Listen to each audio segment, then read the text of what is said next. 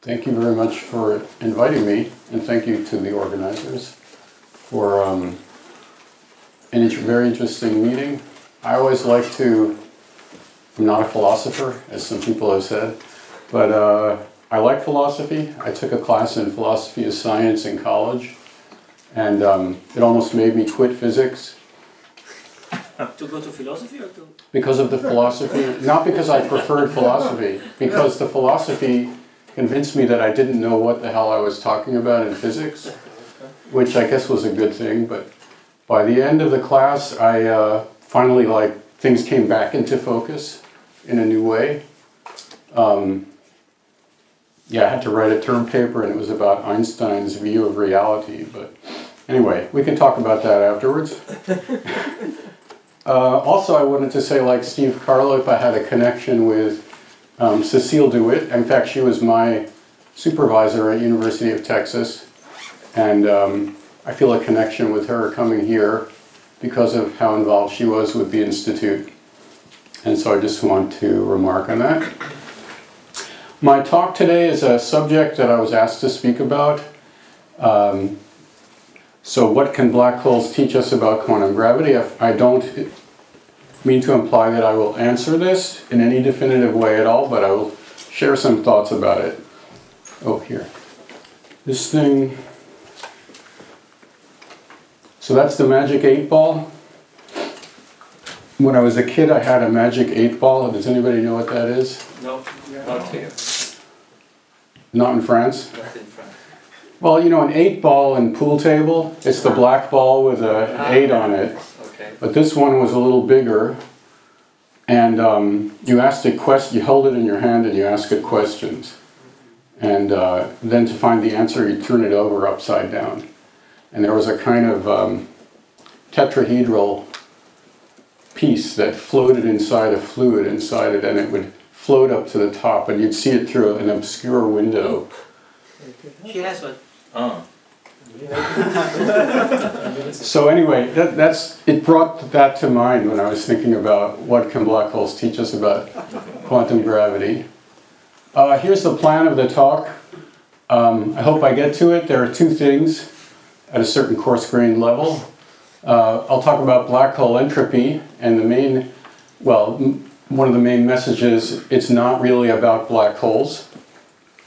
And then that part is all on the computer, and hopefully I'll get through that in a suitable time. And then I'll talk about the second point, which is the black hole information paradox. And I also would say it's also not really about black holes. However, black holes point our noses in fruitful directions, and that's why we're talking about black holes. Oops. So I'll start with the famous thought experiment that got Bekenstein started on defining black hole entropy. If a cup of tea is dropped into a black hole, the entropy in the cup disappears from the outside world. Bekenstein realized, well, something changes though, the black hole grows, and in particular the area of the black hole grows. And this was shortly after Hawking had proved the area theorem in classical general relativity.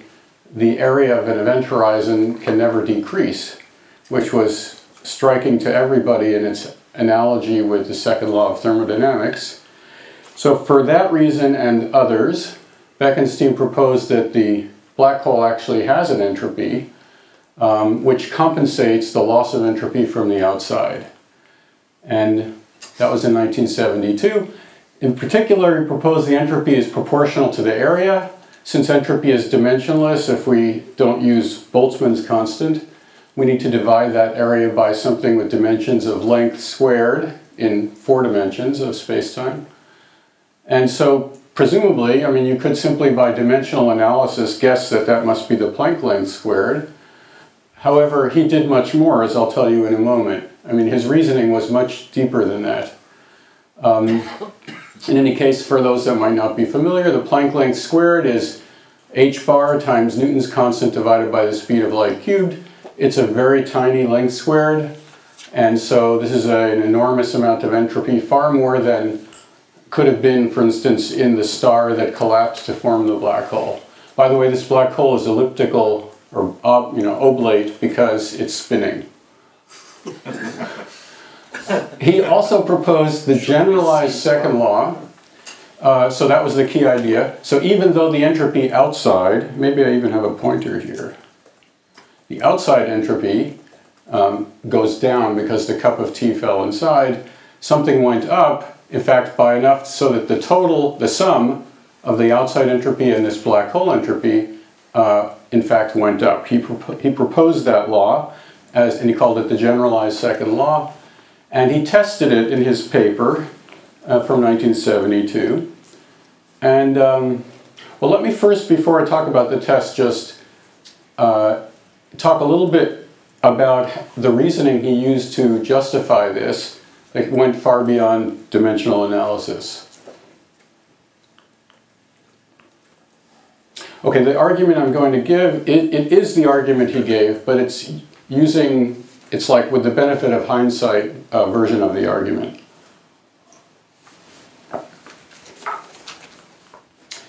So first of all, he knew he wanted to consider something that was like thermodynamics, and he needed to relate the entropy change of the black hole to some energy change to apply the first law of thermodynamics.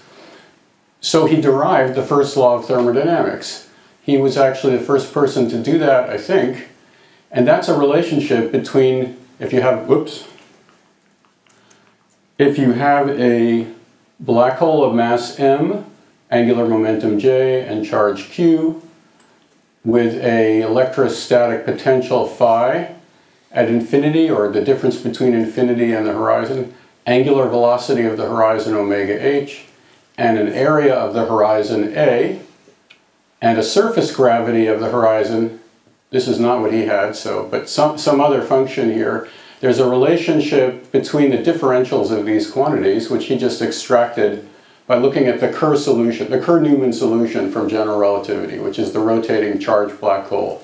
You could just vary those parameters and infer this formula. A much deeper version or derivation of this came shortly thereafter by Bardeen, Carter, and Hawking, in which it was realized that how general it was and how it was really coming from diffeomorphism invariance, and how the coefficient of the area term, the surface gravity, is an intensive quantity. So for Bekenstein, it was just a function of these parameters, but it's a locally defined quantity on the horizon. And moreover, on an oblate horizon like that, it's not necessarily constant because it's not a spherically symmetric object.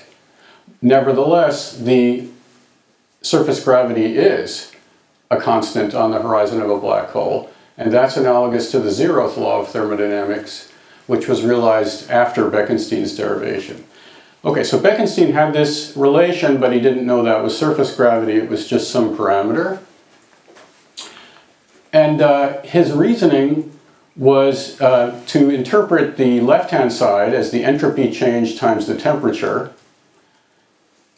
and then the right-hand side, according to the Clausius relation of thermodynamics, would be the heat flux into the black hole. So he's interpreting this combination as heat flux into the black hole.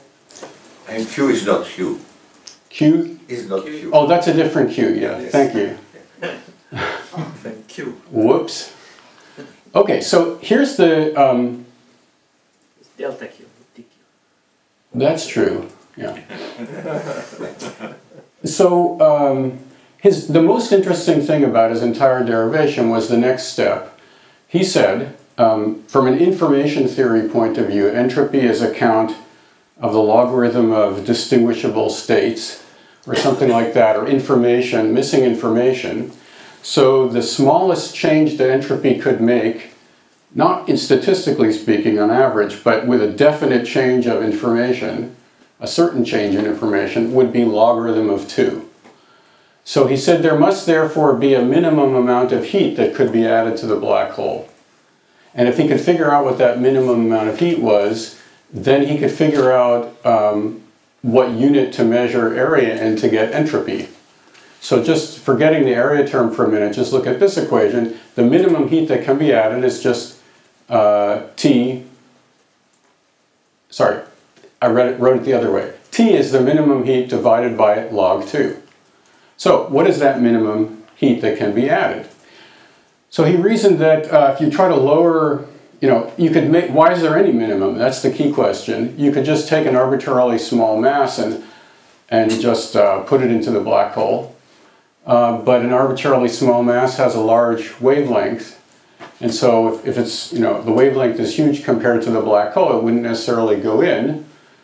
And then he realized, well, actually, I don't even need a small mass. I could take any mass, but just lower it extremely close to the event horizon because of the gravitational redshift.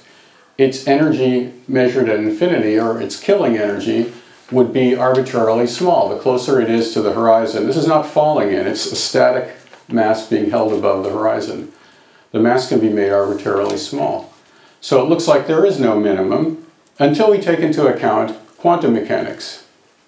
Whoops, this is not, oh, I'm pushing the wrong thing. Until we take into account quantum mechanics. So here's the minimum heat we can put in. Mu is just the mass of some particle we're going to try to put in as little killing energy as possible. The size of the particle is b, some finite b. And the killing energy is the norm of the killing field chi at whatever location the mass is at, times the mass. And so we're looking for the minimum that this product can be. Now, the norm of the killing field is 0 on the horizon, and near the horizon it grows linearly with proper distance. And the coefficient of that linear growth is the surface gravity. So chi is just kappa, and the distance from the horizon, the minimum, is the size of the particle, b. So this just becomes kappa b mu min. But now b mu min is an energy, as a length times an energy. That's how small can I possibly make b for a given mass? The uncertainty relation tells me that could be no smaller than h bar. And therefore the minimum value of that product is h bar, so the minimum heat that can be added is h bar kappa. And going back to here, that means that the temperature is of order h bar kappa, the surface gravity. And that was Bekenstein's argument. Although, like I said, he didn't know kappa was the surface gravity. That means that the minimum area change is actually h bar g, if you just follow this equation, and that's the Planck length squared. And therefore, finally, that the entropy is the area divided by h bar g, just read out of this equation. So he didn't just, he derived that the unit of entropy, h bar g, is independent of the black hole mass, charge, and spin. It really is a property, it really is a justification that the area can be considered, well, is a good candidate for the role of entropy. I'll come back to that. Now, his generalized second law, he tested it with thought experiments, and he had a problematic experiment, actually, where it seemed to not satisfy the second law, and that was an experiment where the black hole is placed in a bath of radiation, where the radiation temperature is actually lower than this effective temperature of the black hole, h bar kappa. And if that happens, still though, because it's a black hole, radiation will go into the black hole, but nothing will come out. So heat will be flowing from a colder reservoir to a hotter one, violating the generalized second law. So it's strange that he managed to fool himself at this point that that was okay. He did note that at such a low temperature, the wavelength of the radiation is very long. In fact, as much longer than the black hole size by something like a factor of 100. And he said, therefore, this process of radiation going into the black hole is dominated by quantum fluctuations in the radiation bath. And so what? But he concluded, so therefore it's okay somehow. The second law doesn't have to hold. It was really a strange lapse of reason, given how clear the rest of the reasoning in the paper is. In any case, he fooled himself, and really the fact of the matter is there's no way the generalized second law can hold unless the black hole actually radiates at this temperature. So he could have, in that paper, inferred the existence of Hawking radiation without calculating anything in quantum field theory.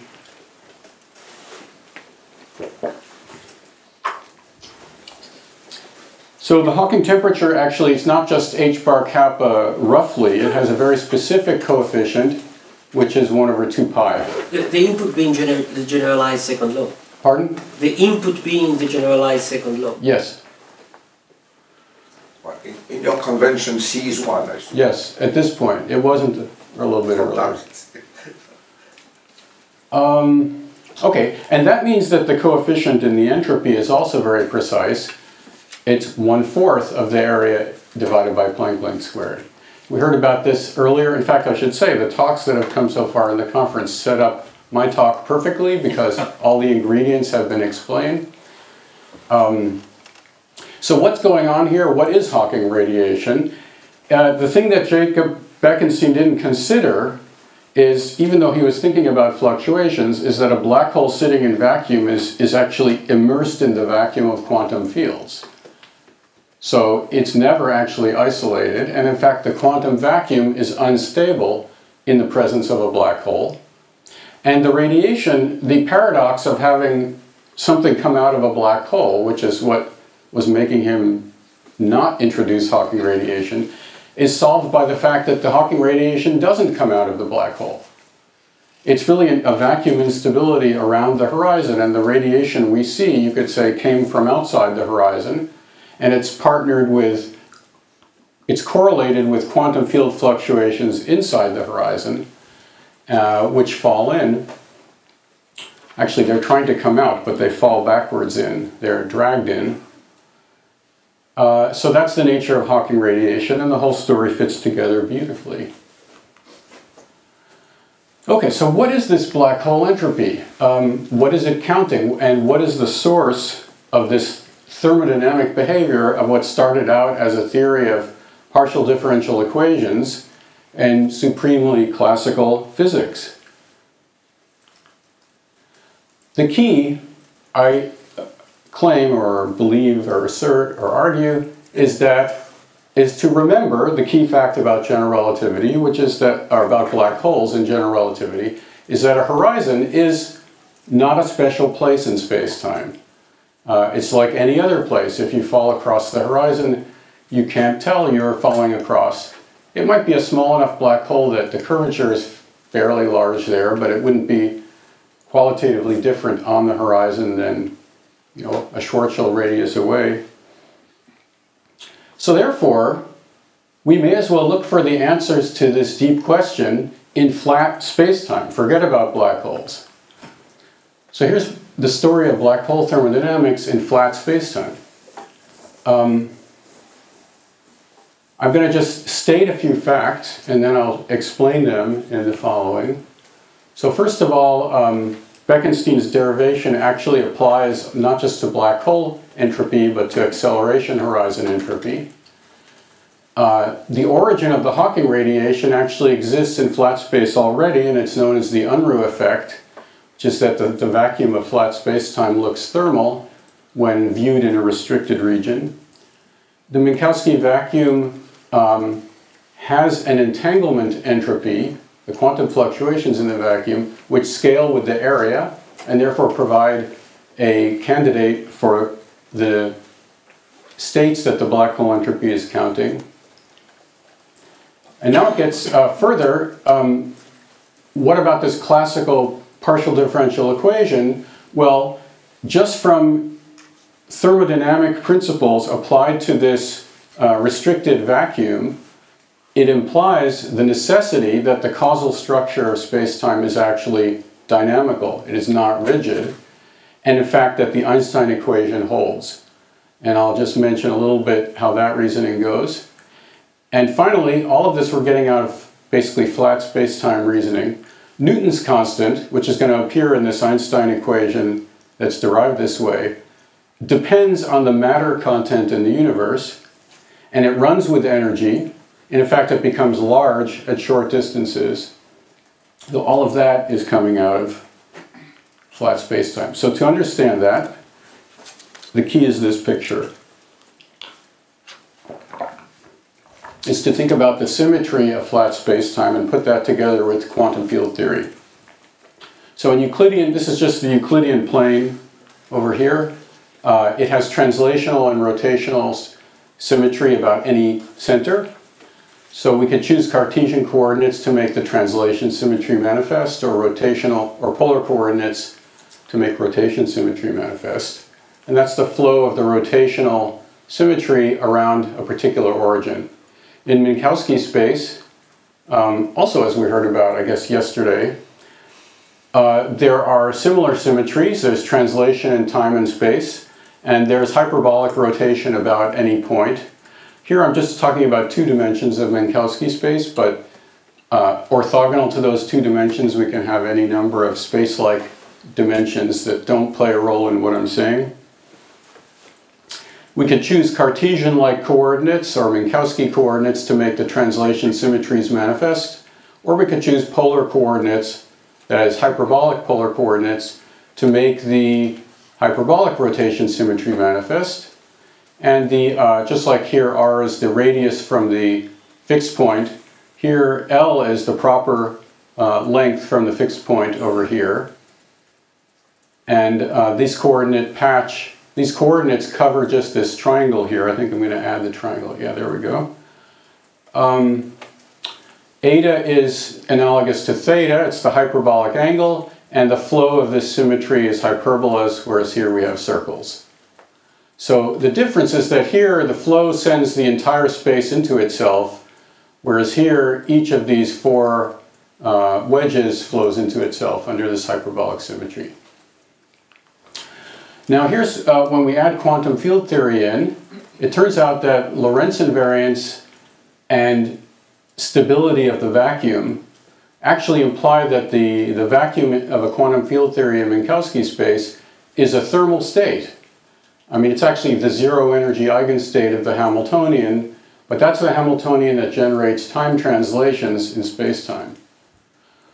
But if we restrict to observations inside this right-hand wedge region, it's called the Rindler wedge, then the vacuum state, which is pure, appears as a mixed state because of those correlations in vacuum fluctuations on either side of this point, or really of this plane, because we have other dimensions orthogonal to that. So we take the ground state of the translation Hamiltonian 0, form the projector, trace over the field degrees of freedom on the left-hand side, we get a density matrix. And that density matrix, in fact, has the form of a thermal state where the Hamiltonian is just the generator of this hyperbolic rotation symmetry, which is called the boost Hamiltonian. And the temperature is h bar divided by 2 pi, which you might remember seeing in the Hawking temperature formula. There it was h bar over 2 pi times the surface gravity. This was actually derived by axiomatic quantum field theory people, Bisognano and Wickman, in the same year basically as Davies and also Unruh came upon it from a very different physics viewpoint. And this is once again saying that the vacuum looks thermal at this temperature. I should say that temperature doesn't, h bar over 2 pi has dimensions of action, not energy. So how can it be temperature? But temperature in the sense that it's conjugate to this Hamiltonian, and this Hamiltonian doesn't have dimensions of energy either. It has dimensions of action, because it's like an angular momentum generating this hyperbolic rotation rather than being an energy. Nevertheless, if we pick a particular observer in this wedge, say following this hyperbola, and if that observer makes observations localized at their world line, well then they wouldn't want to use the hyperbolic angle as their time coordinate, they'd use their proper time. And if I scale to the proper time of this observer, that depends on the acceleration of that observer, which actually is the reciprocal of the distance, the proper distance of that observer to the horizon. So that local observer measures the temperature h bar times the acceleration over 2 pi. That's the Unruh temperature, which is also h bar over 2 pi L, L being that radial distance. So note that the acceleration of that hyperbola diverges as L goes to 0, as the hyperbola gets closer to the light cone. And that means that, you know, there's a lot of, you can think about that as quantifying the amount of entropy in this thermal state. It's like if you're in a thermal bath whose temperature is infinite, that's an awful lot of entropy. And we can estimate actually how much entropy in the following way. The von Neumann entropy in the right-hand wedge is minus trace of the right-hand density matrix times its log. Now let's just treat that roughly like a thermal bath with a temperature T local, where T local is the temperature I just mentioned here. Whoops, sorry. The key thing is its dependence on 1 over L. So I'm going to integrate the entropy density T cubed over volume. The volume has a transverse area and a proper distance from the origin there. T depends reciprocally on L, so we have 1 over L cubed dl.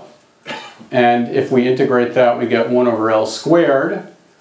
And at the lower limit of integration, L is 0, so 1 over L squared is infinite.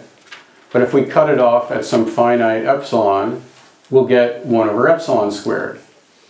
So this tells us that the entanglement entropy in the vacuum goes like the area divided by some cutoff epsilon, which I'm just putting in by hand at this stage.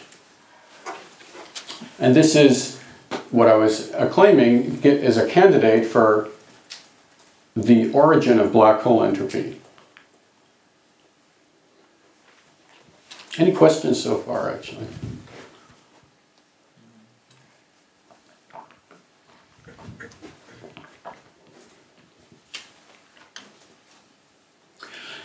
So the hypothesis that this really is, that black hole entropy is entanglement entropy, has actually been supported by all kinds of calculations. For example, involving free fields with various types of regulators, you know, playing the role of that epsilon. Also, what was mentioned earlier, the Ryutaki-Yanagi formula in ADS-CFT context, which has nothing to do with black holes, but it equates the entanglement entropy in a conformal field theory in the boundary, conformal quantum field theory, to the area of the minimal surface that hangs down from that into the bulk divided by 4G. It's not 100% clear. I mean, this is that this is correct because, of course, it's really infinite in the theory that we have in our hands. And the actual precise result depends on the cutoff and the way we make it. And also, in fact, it depends on unresolved issues on how to precisely define entanglement entropy when you have fields with gauge symmetry or diffeomorphism, especially with diffeomorphism symmetry.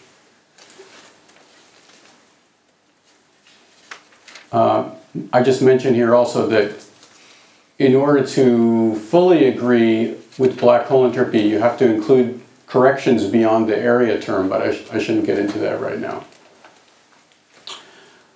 So this reminds me of the article of Thibault's that I read just before coming here about Poincaré and Lorentz and Einstein and the origin of special relativity.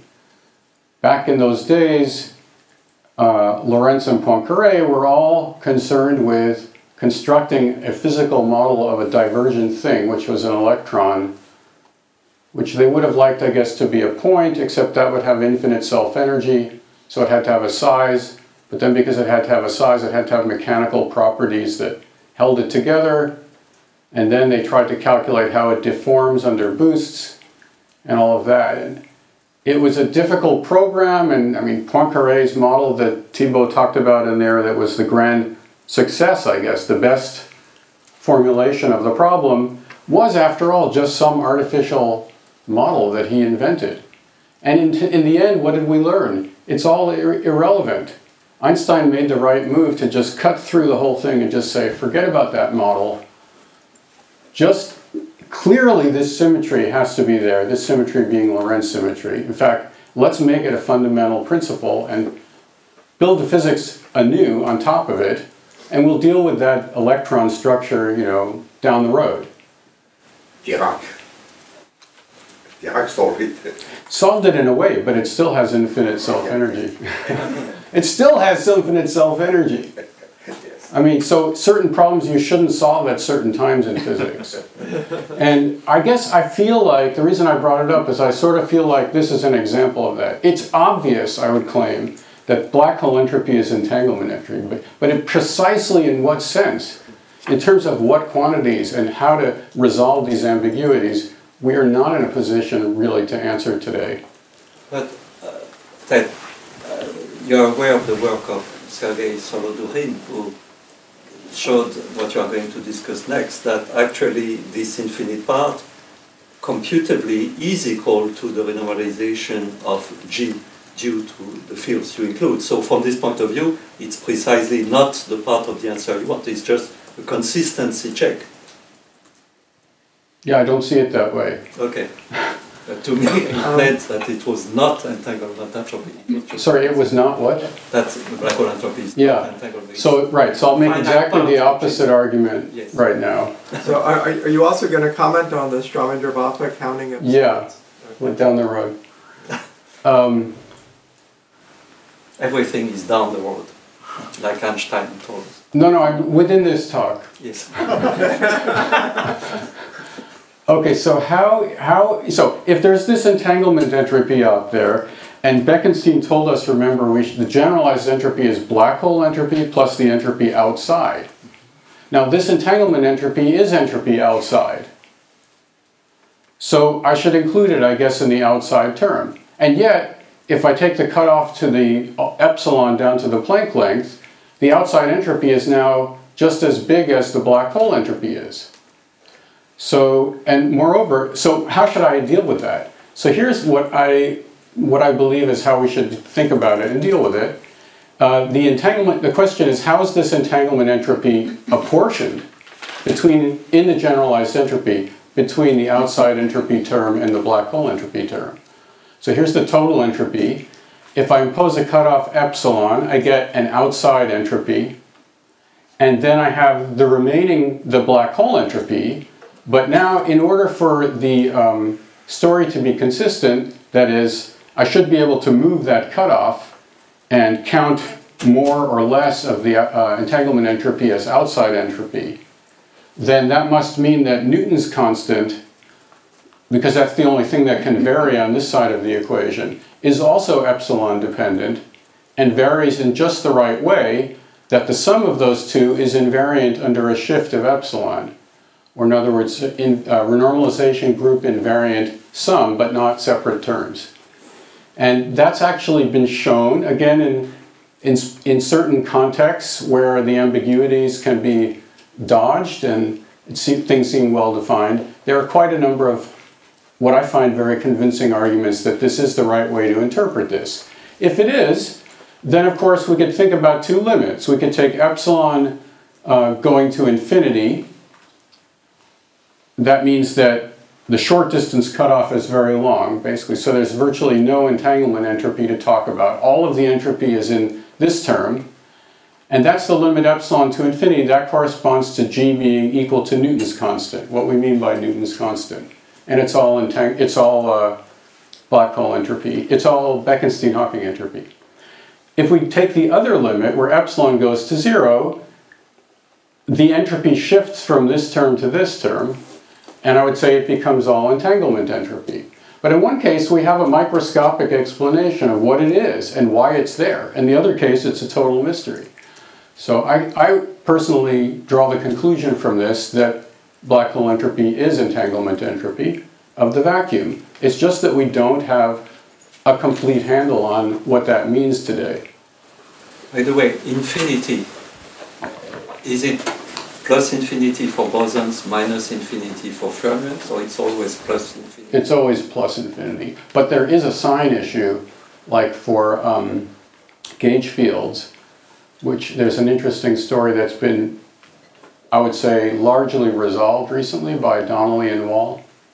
But that's a very technical thing. Okay, but is this vacuum entanglement entropy, how could this possibly be true? Because the amount of entanglement entropy depends on how many quantum fields are in the theory. Right? If I have 3 families in the standard model, I have more entropy than if I have 1. But the only way that could be true is if Newton's constant also depends on the number of fields in the theory. And why should Newton's constant always be matching perfectly what it has to be for this formula to be true? So here's my proposed understanding of the answer to that, which is to basically infer that the Einstein equation and the equality of Newton's constant with kind of the reciprocal of the entropy divided by the area is that the Einstein equation is the equation of state of the vacuum fluctuations. So again, the vacuum is a pure state. There's nothing thermodynamic to think about. But if we restrict our view of it to a wedge, it becomes a subsystem. And it's got lots of degrees of freedom. And it's all mixed up. And so that's a context where thermodynamics should apply. And I applied it. This is from a paper a long time ago. So just thinking about, and I don't want to get deep into the argument, I would just state the ingredient pieces and the conclusion.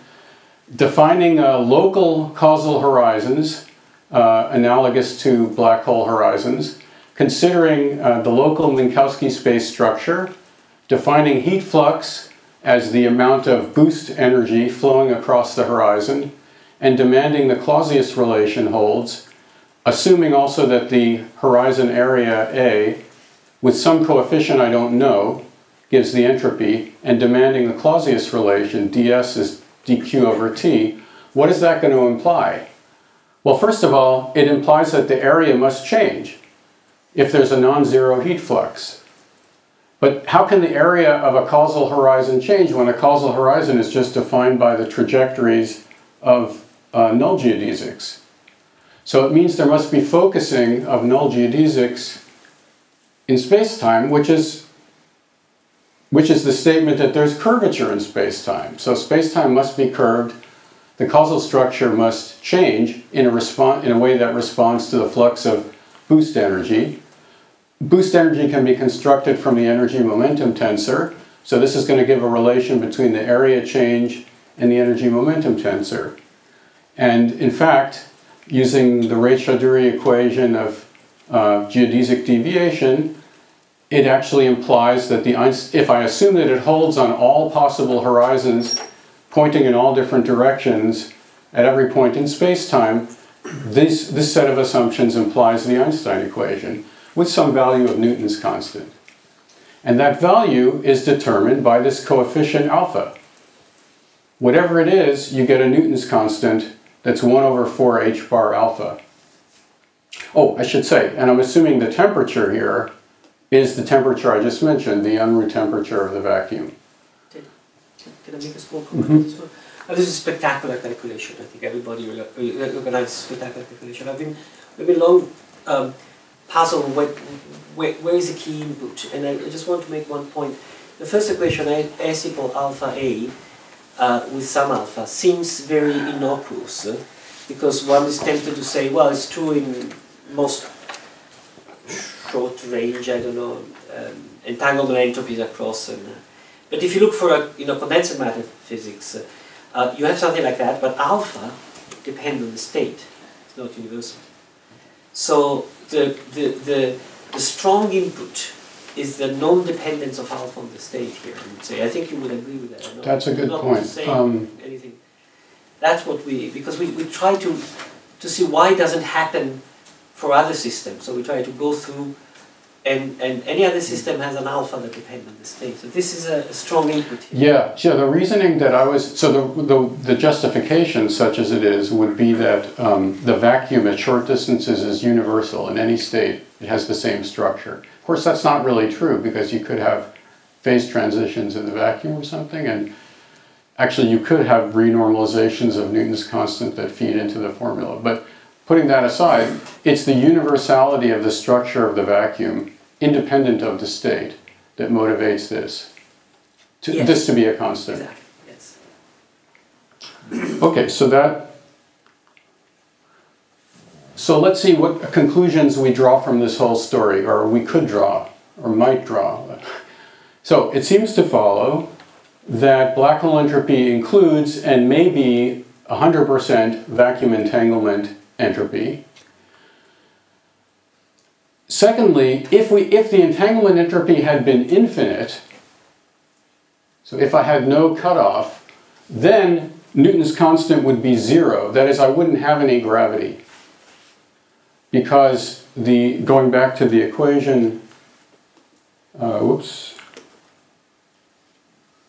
the variation, so in order to match a finite dq, if alpha is infinite, the area variation has to be 0. Or putting it differently, I solve for g and it goes like 1 over alpha. If alpha were infinite, g would be 0. And this is crucial because otherwise we'd be convincing ourselves that it's impossible to write down a quantum field theory that has no gravity in it, which is obviously not true. It's just that it's the finiteness of the entropy that forces gravity on us. Okay. Conversely, what is it that's making this cutoff? Since gravity is a consequence of the entropy being finite, it stands to reason that gravity should be responsible for making the entropy finite. Somehow there should be a link between the finiteness and the existence of gravity going in the other direction. And there is an argument you can make from the gravitational dressing of the vacuum fluctuations that they would be cut off when the separation of the fluctuation on either side of the horizon of that pair is shorter than the Planck length. And I made that argument in this paper. It's a very hand-wavy argument, but I think it has a nugget of truth in it. The Newton's constant depends on the number and species of matter fields, and there's no species problem, that is, problem with this story coming from the fact that the entanglement entropy depends on the number of species. Also, actually, I gave a thermodynamic derivation here of the Einstein equation, but recently I approached this a different way and gave a statistical derivation, not based on the Clausius relation, but based on a principle that the vacuum entanglement is maximal because the vacuum is somehow an equilibrium state of entanglement. And this applies in a small geodesic balls at fixed spatial volume. So it's not a story about evolving horizons.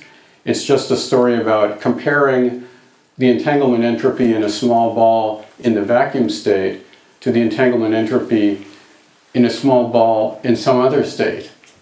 And let me just say one word about this. You might think, okay, this is nuts. How can, I mean, here's a ball in the vacuum, okay? Clearly I can just take an entangled pair of qubits and put one inside the ball and, you know, increase the entropy by log 2. But the thing is, if I do that, that bit has some energy, and that energy source is gravity, and the gravity makes the area of the ball shrink at fixed volume. And it shrinks by enough that actually the total entropy goes down, not up. So that's the principle of that argument. What is fixed volume the right thing to consider? That is a good question, and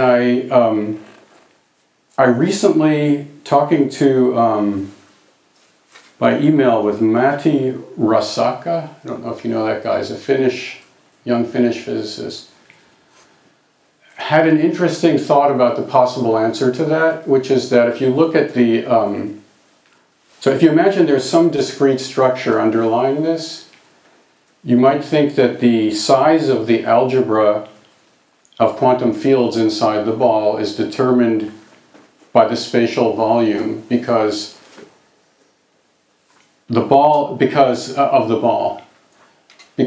extensivity of the quantum field algebra, something like that. And so, I mean, obviously, if you enlarge the algebra, then you could have more entropy. It's like, you know, the entropy of a gas in a box is not maximal in equilibrium if you allow yourself to make the box bigger. So somehow you should fix the number of possible states you're even talking about before you compare the entropy. That's the best I can do. It's very hand-waving. Yeah, just in the argument, I just assumed it because I noticed that if I assumed it, it worked.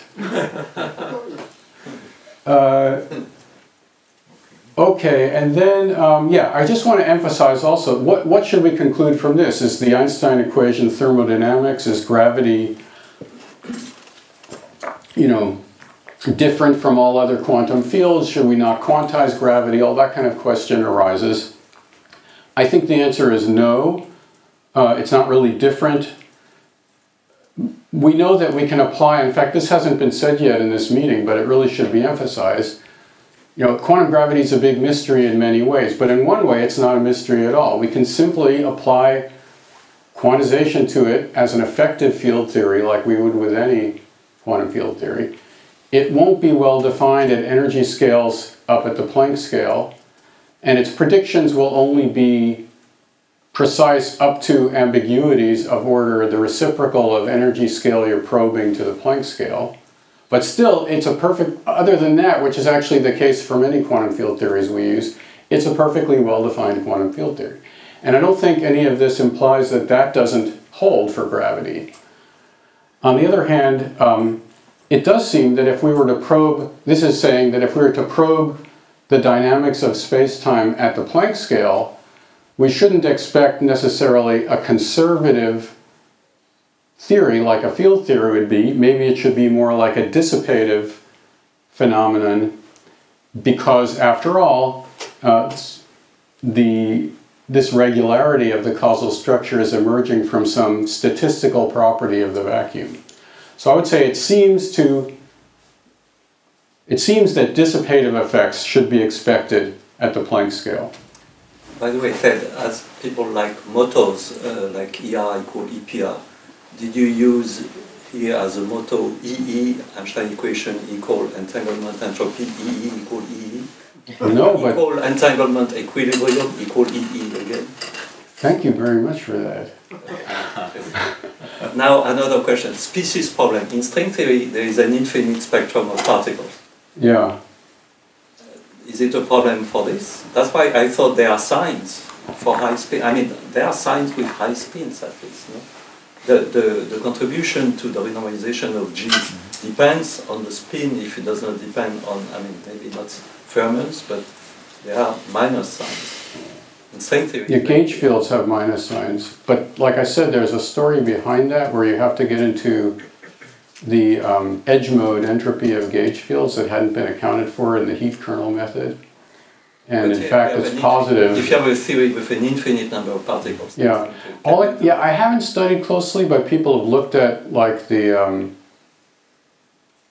entanglement entropy in string theory, and I don't think there's a maybe it's the fact that the masses of the component fields are getting Planckian takes care of it. I don't know. It should be, yeah, I agree that it's a question, but I don't agree that it's a problem necessarily. Could I ask about the dissipative? Yeah.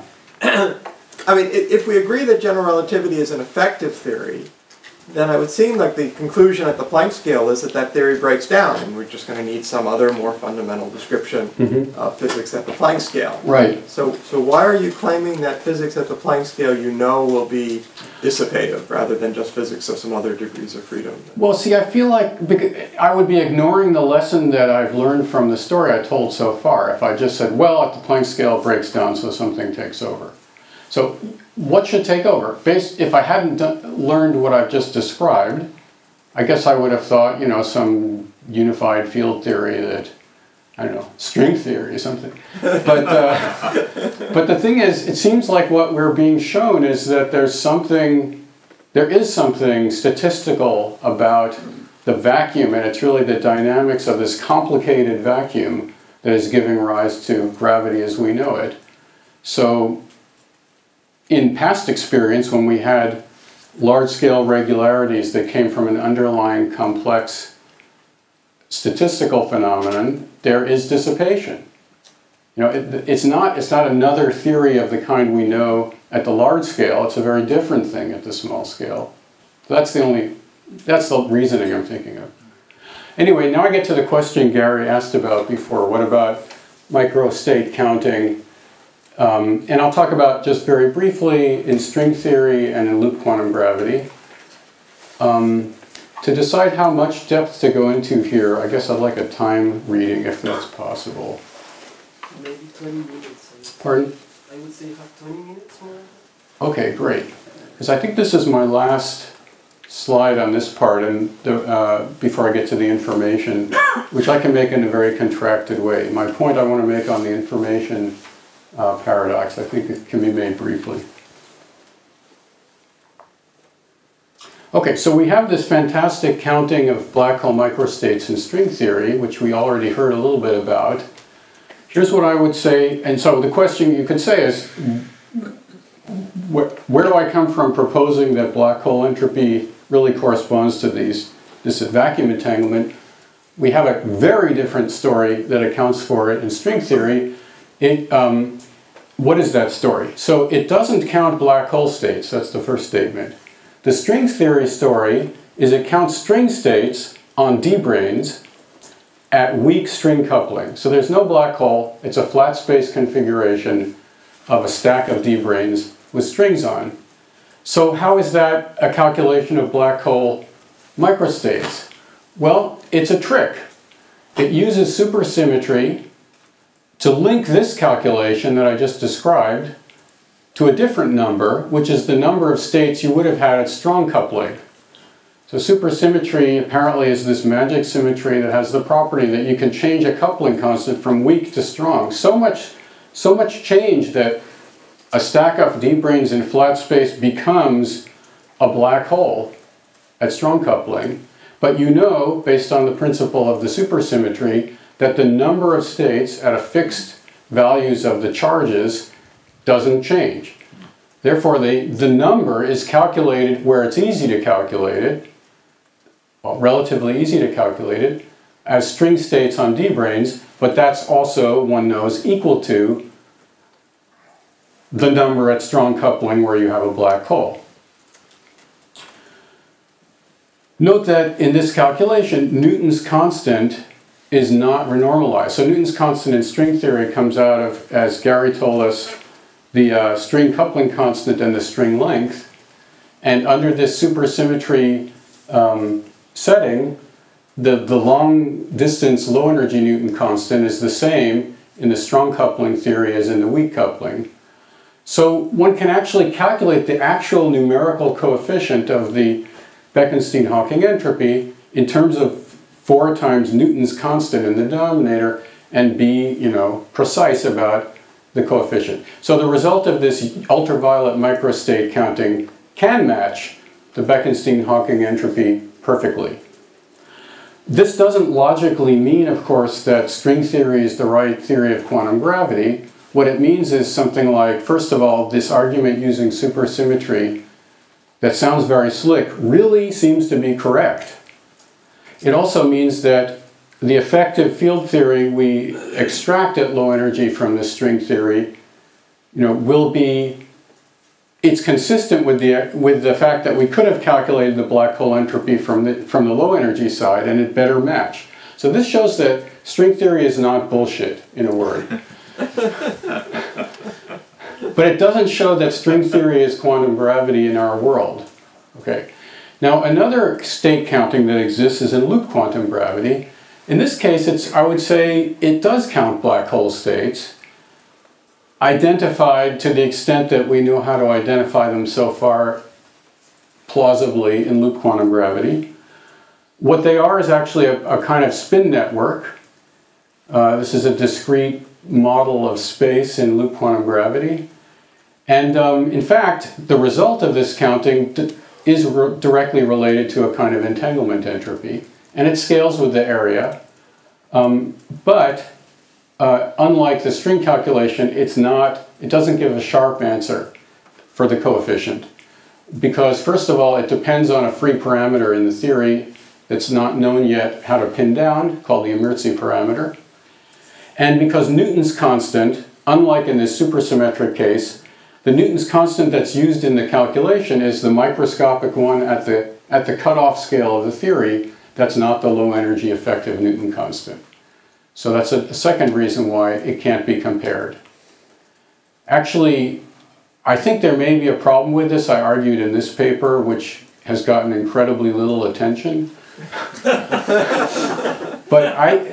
the result of this calculation gives the same answer for a black hole in pure gravity as it does in a black hole coupled to Maxwell field, gravity coupled to Maxwell field. And that's usually described as a great success of this, but I actually think it's a problem because the running of Newton's constant is different if you have a Maxwell field than if you don't. And therefore, in order for this calculation to actually be agreeing quantitatively with the Bekenstein-Hawking entropy in both theories, it seems in both with and without a Maxwell field seems incompatible. So I'm not strongly arguing that there's a problem, but it looks like a problem to me. Okay, so that's it for that part, and if you want me to stop, I can. But I could also... But we we have to 11. we have plenty of time. We do? Okay, great. So what we want to do is turn this off and use the boards now, actually. Ah, okay. Let's see, should I just close? And I have some notes. Is this done by hand? Yes, there are three. There are many of them. Just on the choice. Oh yeah, great. Thank you. Let me just catch my breath for a second.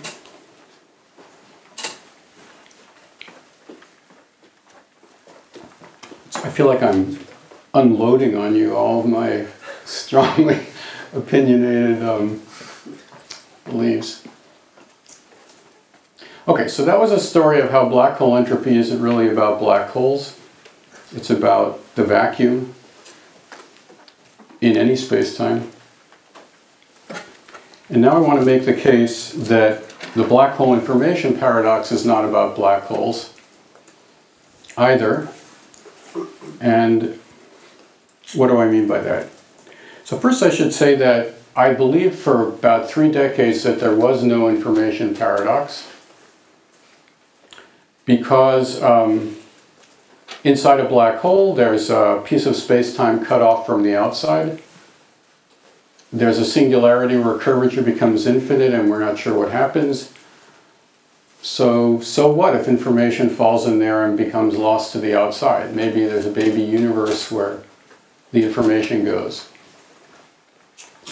But in ADS-CFT, has been mentioned several times so far in the meeting, there's a very strong argument that at least in that setting, and I'm very happy to just consider that setting as a test case, the conformal field theory is unitary, and it is dual to at least a lot of what's going on in the space-time, including the possibility of forming and evaporating a black hole.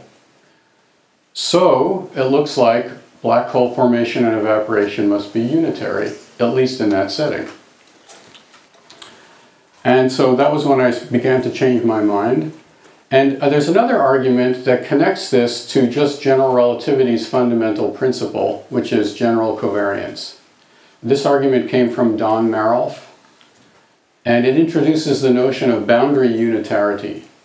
He made an argument that on account of diffeomorphism invariance, the Hamiltonian for gravity plus any matter in the theory is strictly a boundary term. In fact, the Hamiltonian is a combination of constraints and a boundary term, but the constraints are zero by the constraint equation in order to satisfy diffeomorphism invariance. If we're acting on a quantum state, the fact that the constraint is zero is the statement that the Wheeler-DeWitt equation holds. So to evolve a quantum state, we would apply the Hamiltonian, whose only non-zero action is at infinity at the boundary. And then Merrill says, okay, let me consider all, besides, so one thing I could measure at the boundary is the total energy of the space-time. That's the value of the Hamiltonian. Let's say I could measure other things there as well. And in the anti-de Sitter setting, what's nice about the boundary is it seems like there are more observables that you can get your hands on at the boundary of space-time. And Gary drew the picture of this cylindrical space-time. So this is the bulk, boundary, and we should just think about observers who live at the boundary and observe whatever can be observed from the boundary. And what Merrill pointed out is that any observable in quantum mechanics evolves by Heisenberg equation of motion, by a commutator with the Hamiltonian. The observables you can observe at the boundary define an algebra, and one element of that algebra is the Hamiltonian, and therefore that algebra evolves into itself under time evolution, and therefore any information you could have by measuring elements of that algebra at one time evolves unitarily into information you could have at any other time in the boundary. So in a nutshell, that's his argument. It's very slick. Well, why should a single time slice of the boundary be a Cauchy surface for evolution? I mean, can there be evolution that come from inside? Can't there be? Well, the Hamiltonian for general relativity is a boundary term at infinity. The Hamiltonian, but not the set of data. The full algebra on which it is. Think about the classical theory. Yeah. In the classical theory, I think it's different classically and quantum mechanically. Why? The question is why? What is different here? I mean, because in the classical theory also you can do. You can set up initial data. Yeah. But you cannot do just on the boundary. You need you have free data on the boundary, right? Which is the Penrose Newman news function. They are not determining a later time in the boundary if they're fixed at earlier time in the boundary. So this is exactly the argument that so at a meeting last year, Steve and Bob Wald and Aaron Wall and I started a quadrilogue, I guess you call it. So trying to resolve this question. Yeah, so definitely the classical theory doesn't have this property because there is initial data which doesn't register, let's say, at the boundary on this slice, but could affect the boundary later. Yeah, so I think Steve can probably help me explain this. First of all, imagine that the spectrum, just for a moment, and I don't think the result really depends on this, but suppose the spectrum of the Hamiltonian were non-degenerate, quantum mechanically. Then you could measure the state from the boundary uniquely. No, but that's actually, this shows you couldn't make the same statement in classical mechanics. So what's different is the role the Hamiltonian plays in the theory, and the information it contains is different in the two theories. But let's not get hung up on this now, we could discuss it later, otherwise I'd never get to my basic point. I reported to you the way that Merrill made the case.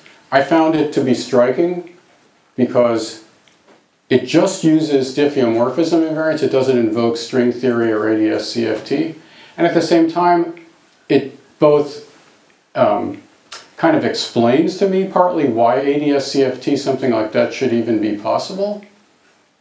And at the same time, it gives an independent argument why black hole formation and evaporation might be unitary. And he called this property boundary unitarity, just to emphasize that it's a statement about the boundary observables only. There might be observables in the bulk, as I think Gary mentioned in his talk, like we might have a space-time without a boundary. And surely that has some observables somehow, if we understand quantum gravity. And probably then also in general, you could have a situation like this with a bulk observables that are not in the boundary algebra. But that's also irrelevant to the discussion at the moment, because all we're talking about is whether information is lost at the boundary. Because that seems to be the only sharp statement that I have a strong reason to believe in unitarity-wise. And it's traceable directly to diffeomorphism invariance. Okay, so that's the starting point. Now, we get a paradox. Why? So is there anything special to ADS in this picture, just as having a boundary? So because it looks like this reasoning is applying to any space-time. Yeah, Merrill did argue that it applied in Minkowski space also, but it's a trickier argument, and it actually is more of an S-matrix-like argument, because the boundary isn't time-like there. We have two null pieces, scry minus and scry plus. So he made an argument that the evolution from scry minus to scry plus is unitary. But here, since it's time-like, we actually have a story, we have an argument that unitarity holds continuously as a function of boundary time. So and as I mentioned earlier, we have more, because of ADS CFT, we see that there's all these boundary observables that we could get a handle on here that we wouldn't know how to deal with in asymptotically flat space-time, at least yet.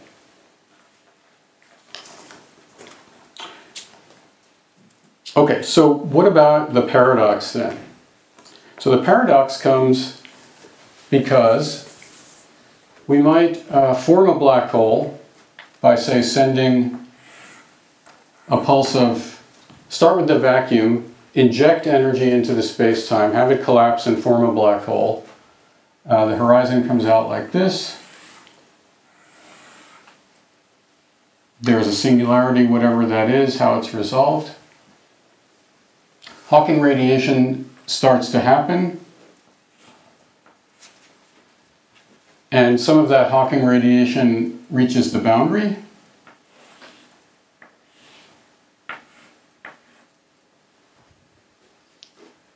And on the other hand, this pair of a Hawking quantum and its correlated partner, remember that came from vacuum, just the structure of the vacuum locally here near the horizon.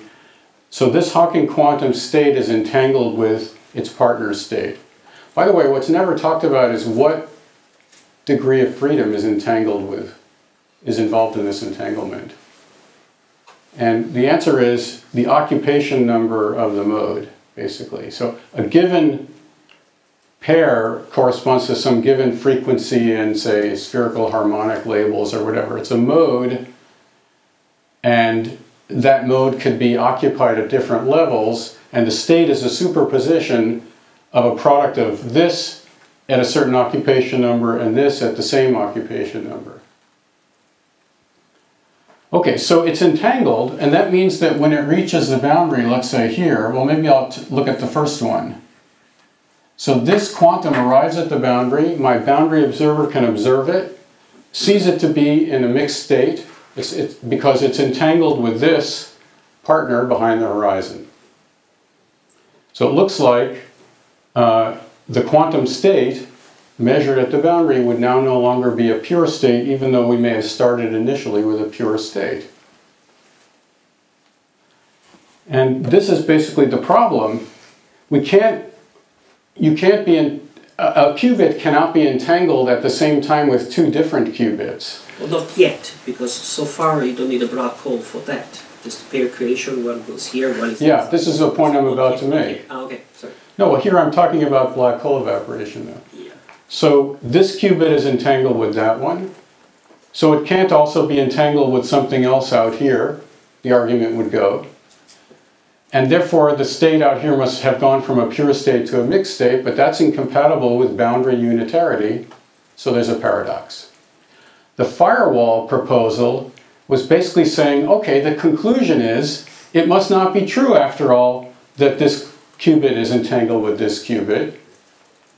And therefore, but that means the state here is not really the vacuum state, because if it's the vacuum, they are entangled. The firewall people didn't require the firewall right away with the first particle. They only Right, require I'm going to that get to that, yeah. appear later. They should have required it right away. This is one of my key points. In fact, let me make it right now. The firewall people, so I think the argument is being made completely incorrectly. They're trying to solve the wrong problem.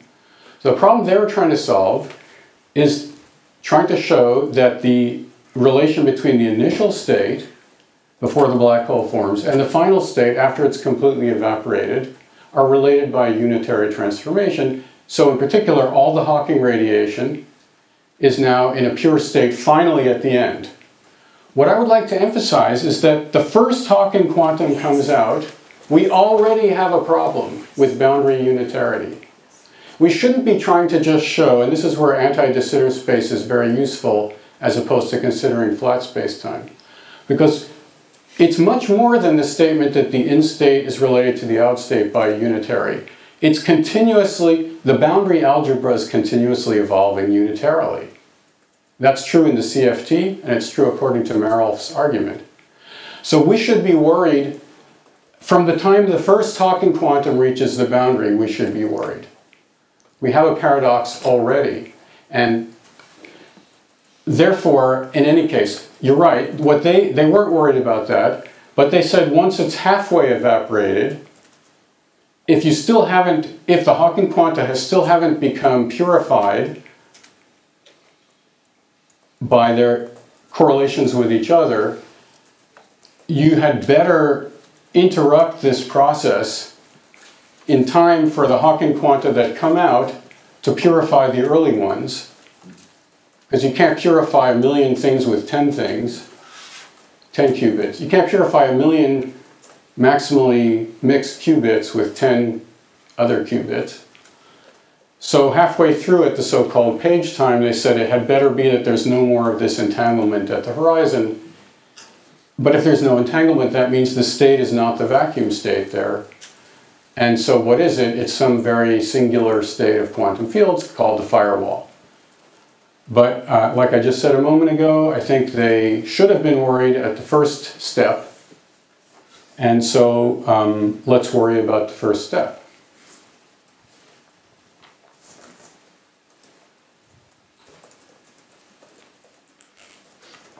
Now, I still haven't made the case, although I think Carlo just anticipated it a second ago, that the real problem here has nothing to do with black holes. Let me make another diagram where I don't make a black hole. I send something in from the boundary, and I just arrange for the following process to happen. It's some kind of collision happens, and a pulse comes out to the boundary. But that's not all. It also has some kind of a resonance. Part of the energy goes on like this, and it lives for some amount of time. I don't know how much, doesn't really matter. And then it finishes decaying and the pulse goes out to the boundary. And it's easy to, we always have, this could be like a, what's it called? Parametric down conversion of an atom where you get correlated photons coming out of it. This is like the first one, this is the second one. So these two can be entangled with each other. We start with a pure state of this shell coming in, and it goes through this process, and this outgoing shell or quantum or whatever it is entangled with that one. Now let's look at that from the viewpoint of the boundary observer. So when the first shell reaches the boundary at this time slice, it's in a mixed state because it's entangled with this resonance. Or it's entangled with this if I had made this shorter.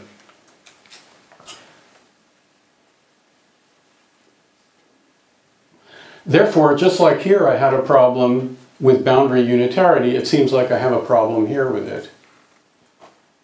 Of course, if I wait long enough, the entangled partner gets there and finally it's no problem. In this case, maybe unlike in the black hole case, it's clear that from the in state to the out state I would have a unitary evolution. But that's not all we should be worrying about.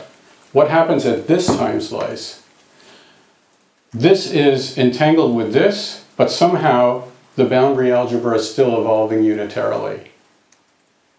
So I believe that if we solve this problem, we have solved this problem, and it's not really a problem about black holes. So how could we possibly solve this problem? What are we missing? Because it's clearly a huge problem. It's, yeah? I don't know if I should wait for you to finish or object now, but I do object. I don't think this is a problem, the example on the right, at least in the context of gauge gravity duality, because the gauge theory is supposed to be equivalent to everything in the bulk. A particle sitting at the center of ADS is described by some operator in the dual gauge theory. It doesn't describe only things which make it out to infinity. If the particle comes out to infinity, it's described by a local operator. A local Wait, but so Gary, everything you're saying would also apply to this picture. Yes, but here you have the added complication of having a horizon and describing things inside the horizon, which we don't know as well how to do. But that doesn't mean that your logic should become mushy at this point. The question is not whether it's unitary at each stage. I think everybody would agree that black hole formation and evaporation corresponds to a state on the boundary which is a pure state at every moment of time. What we're trying to understand is how in detail that happens. But I'm telling you, I think you're trying to understand the wrong thing. You're missing the right way to formulate this problem. You see, I don't see a problem on the right. You have exactly the same problem that you have here. Let me explain it. So what was the problem here? It was the monogamy of entanglement. So here, an observer could have fallen into this space-time, observed that this pair is entangled with each other, and yet we believe that the observer at the boundary, all of their observables evolve unitarily, despite the fact that this quantum arrives in a mixed state. No. The particle that falls in is also described on the boundary. But if that's the solution, then there's no problem. You see, the problem is to reconcile local quantum field theory from the viewpoint of a bulk observer with boundary unitarity. Of course we know, especially if we believe in ADS CFT, which I'm willing to do at least provisionally, of course we know that boundary evolution is exactly unitary. The paradox is to reconcile that with the fact that the bulk observer can apply local quantum field theory at large distance scales and sees entanglement. Now that paradox applies exactly the same way here as it applies here. So I believe that you and the entire community is focusing on the wrong question if you want to answer it. But if you believe that the boundary state is not just aware of what makes it out to infinity, but is also knows about the particle inside, then there is no problem. But then you can say exactly the same thing here. Yes, and we do. But then what's the paradox you're trying to resolve? The paradox is to understand not from the boundary standpoint, but from the bulk standpoint.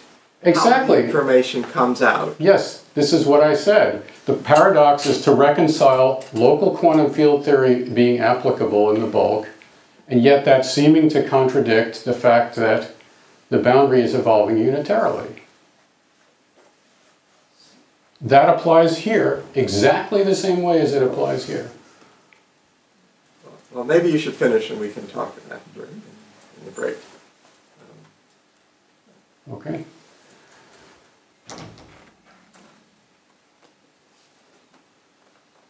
So the only remaining thing I have to say is a proposal of where to look for the resolution to this paradox. I don't have the resolution. So the place we should look for the resolution is we should remember why was there a problem in the first place. It was only because we believed in boundary unitarity, which is only true because of diffeomorphism invariance. Now, usually when people discuss this black hole information paradox and the firewall and all of that, they never discuss, almost never, except occasionally a little lip service, the role of diffeomorphism invariance. And I think therefore they're basically missing the point. It must be that diffeomorphism invariance, which is at once responsible for boundary unitarity, is also responsible for resolving this apparent contradiction. Now, what does diffeomorphism invariance tell us about bulk physics? Remember, the reason I had boundary unitarity is that Hamiltonian was an integral over a slice of some constraints plus a boundary term. And these are 0, so it's just a boundary term. And the statement that these are 0 in the quantum theory is the Wheeler-DeWitt equation. Let's call it the Wheeler-DeWitt operator acting on the quantum state equals 0. So the whole story wouldn't get off the ground unless we had this condition holding. Otherwise, this term would not be 0 in the Hamiltonian. So the resolution of this puzzle must begin with this equation. It's not an afterthought, it's the thought, okay? And this equation tells us something, that there's something extremely non-local about the structure of Hilbert space and quantum gravity. Because what is psi? Psi is it's a functional of, say, the 3 metric on our slice sigma and other fields. And what is this operator? It's a second order functional differential operator, and it's like classically it would be an elliptic equation. Elliptic equations are non-local equations. The kind of, to satisfy an elliptic equation, every part of the space communicates with every other part of the space to establish it. A boundary condition, an elliptic equation over here, you change the boundary condition, you change the solution over there. So what this means is that if we imagine that the Hilbert space of quantum gravity starts out as some kind of a tensor product of local factors, like in local quantum field theory, so let's call it HI local.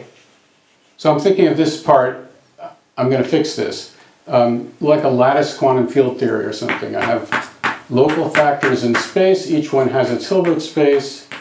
I tensor them all together, I get the Hilbert space of a quantum field theory. That's not what we have. We might start with that kinematically, but then we have to say we're only interested in the subspace of that Hilbert space that satisfies this equation. So now let me project out of that the Wheeler-DeWitt projector. Okay, that's actually the structure of the Hilbert space of quantum gravity. And since it's now no longer just a tensor product, the whole language I was using when I was describing this problem is, strictly speaking, not correct.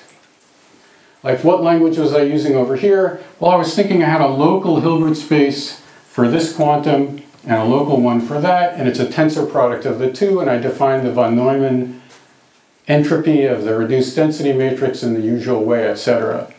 What this is telling us is that we can't talk about that Hilbert space by itself.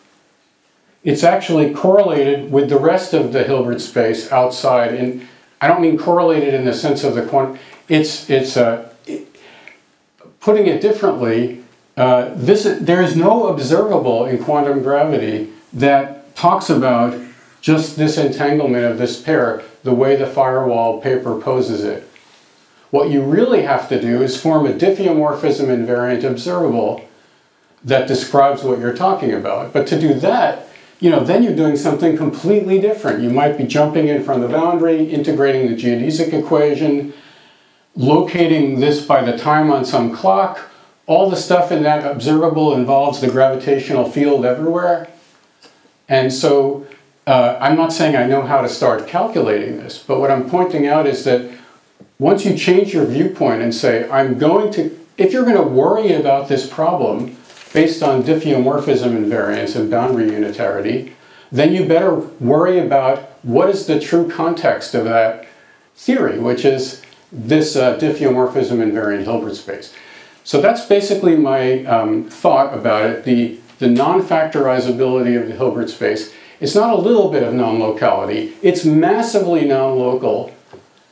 And yet, at the same time, somehow, for certain purposes, we can forget about all that and just use local quantum field theory at large scales. And so I think what's so interesting about the black hole information paradox, now that I've just accepted that there is a paradox, is to resolve this incredible discrepancy of viewpoints. And it's a discrepancy because there are two very different theories, and here's almost where I think I get closest to the philosophical issue in all of this. It's like we have two extremely different theory paradigms, local quantum field theory and quantum gravity, which has a Hilbert space structure that's totally different. And we need to learn how to integrate those two to resolve this paradox. That's it.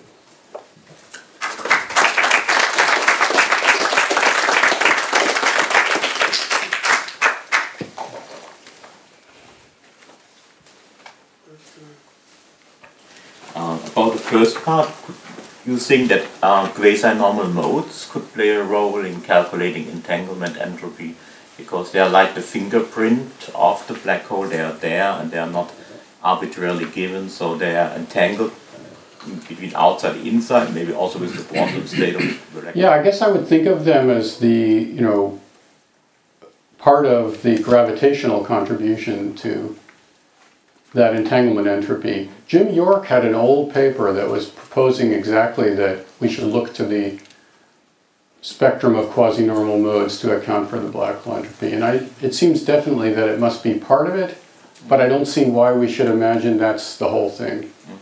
He got it to within a couple of percent numerically. You mean the area law? Or? Yeah, with the right coefficient. I should look at that again, actually, that paper. When was it again, this paper? 85, I think. Yeah. I will also look. He had a term, the quantum ergosphere, which he was using to describe those, that contribution. Thank you. Is there any link between the idea that the black holes could be maximally scrambling and the fact that you were talking about, I don't know, something like a dissipative phenomenon? Oh. I don't think so. Because I think that scrambling property somehow holds already at the semi-classical level. Whereas the dissipation I was thinking of would be something quite beyond semi-classical.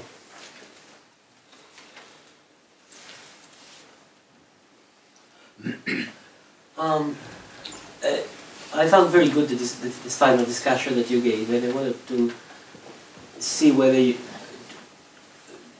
could whether it can be pushed further in the following sense.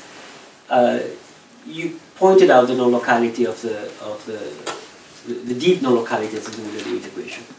One possible answer could be yes, but wait a minute. We know a limit in which the boundary theory gives the perturbative theory inside over a given geometry. So it's an issue of how far we are from that limit. I mean, if the boundary theory has n going to infinity, as the physical theories for finite n, but I know when said n going to infinity or equal to 0 in some sense, I can reconstruct the geometry inside pretty well. All the way to where? All the way to the singularity, or all the way to a region when some quantum stuff happened. So between the sort of common picture that we find in many papers, in which there is boundary theory and if a space-time inside with a given causal structure, which is what you say, come on, I mean that doesn't stay together. And oh my God, it's a sum of all possible geometries whatsoever. I mean, we're in the total dark in this quantum gravity nightmare. There is the two things can come together by building the semi-classical geometry as much as possible until the singularity or until the quantum region where something happens. So in other words, I think that your picture can still stand with some blobs where it goes wrong, where the causal structure cannot be trusted, where the quantum gravity becomes important, breaking the background geometry seriously. But wait, are you saying that that's a necessary component of resolving it? Because in the picture with the resonance, that can be that could look quite semi-classical and weakly curved everywhere. I can think that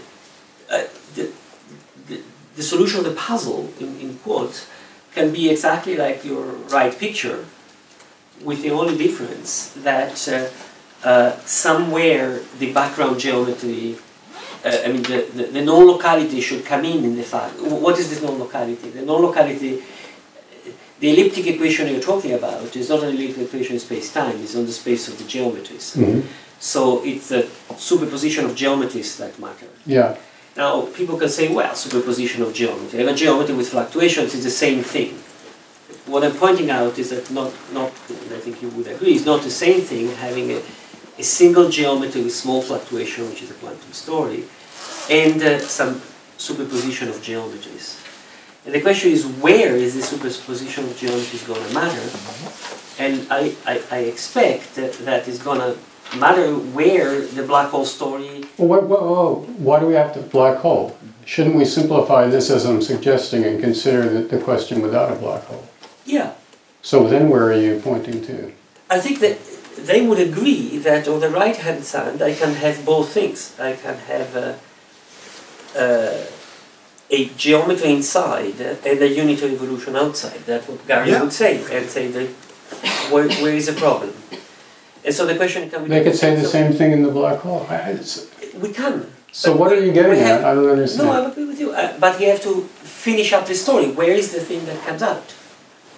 You see Why do you keep pointing me back to the black hole side? I've just explained that we should first resolve the question without the black hole because it contains the essential question.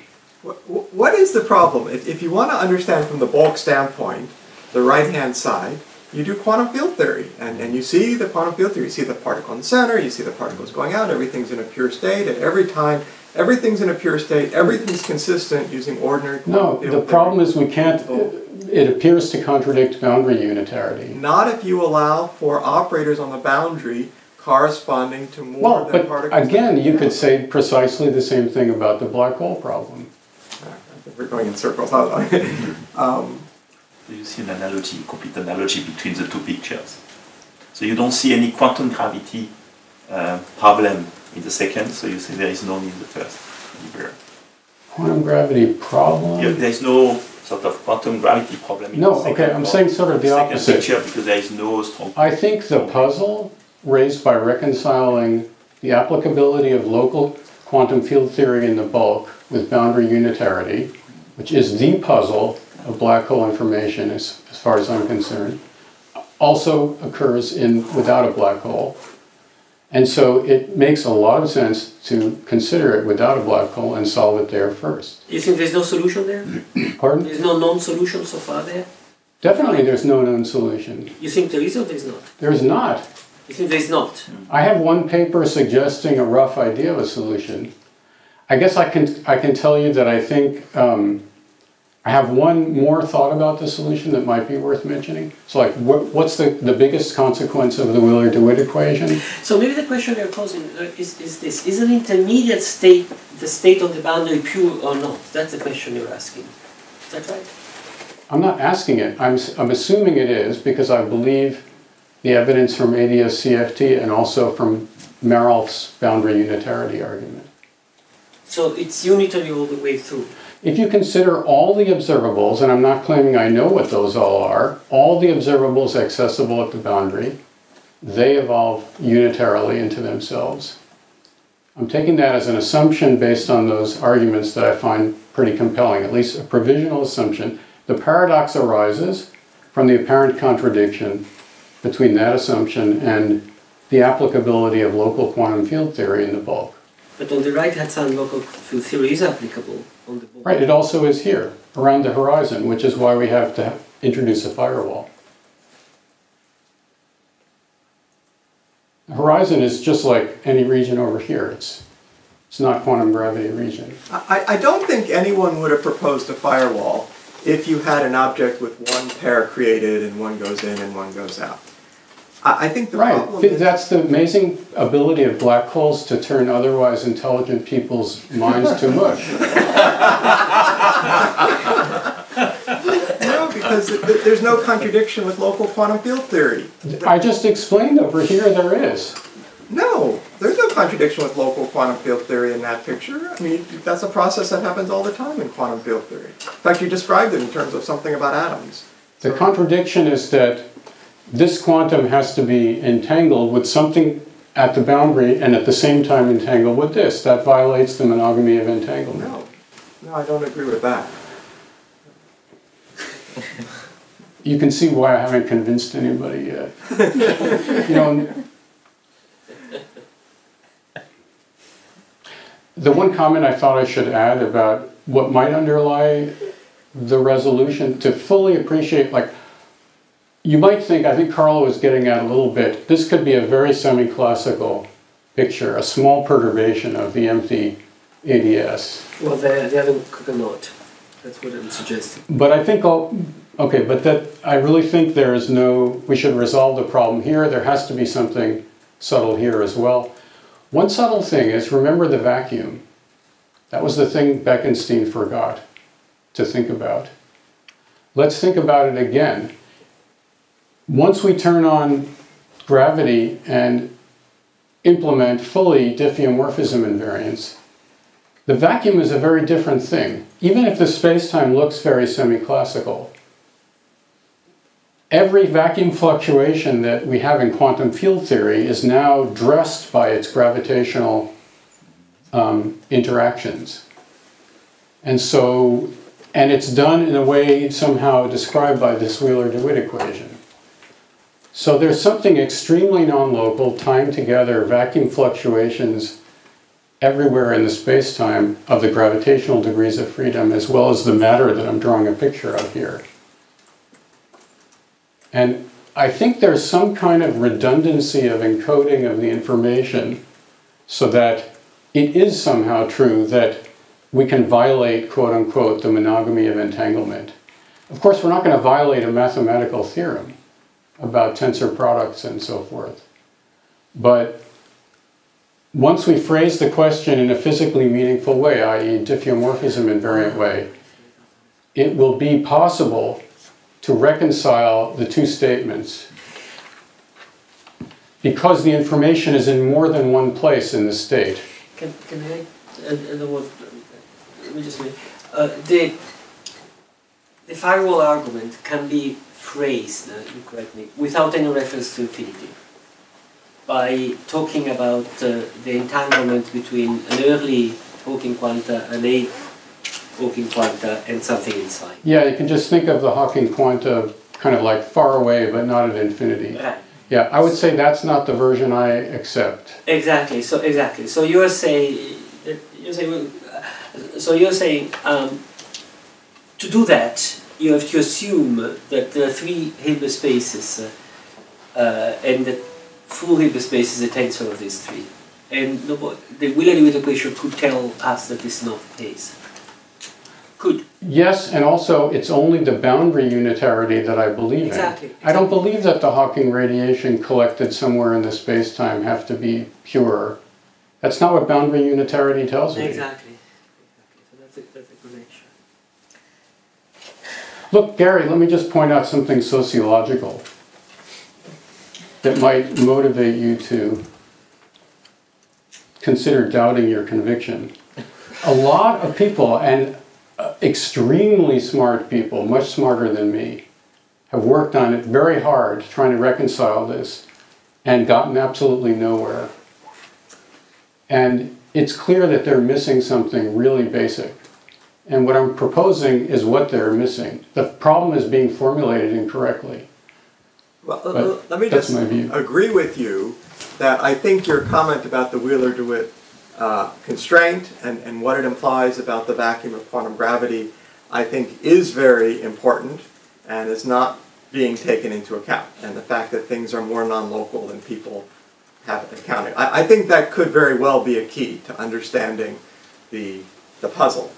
I just am still not agreeing that you can capture everything with the diagram on the right that people are worried about. But I think what you're proposing as a solution could well be important for solving the problem that everyone agrees is a problem. Right. I think in the end the solution would speak for itself. Certainly.